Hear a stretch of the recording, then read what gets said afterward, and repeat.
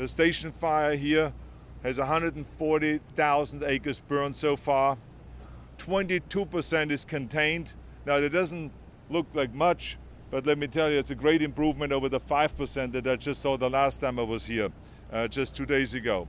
92 structures have been destroyed, 12,500 structures are threatened, and then 1,800 homes have been evacuated, but I was just told by Sheriff Parker that most of them have moved in again, and I think that Sheriff Parker will talk a little bit about that after that.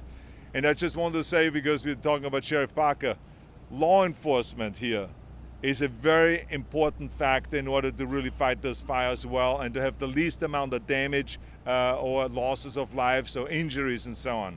Because it's them that are really responsible to coordinate with the fire department to move those people out as quickly as possible, and then to also make sure that there's that they protect those homes.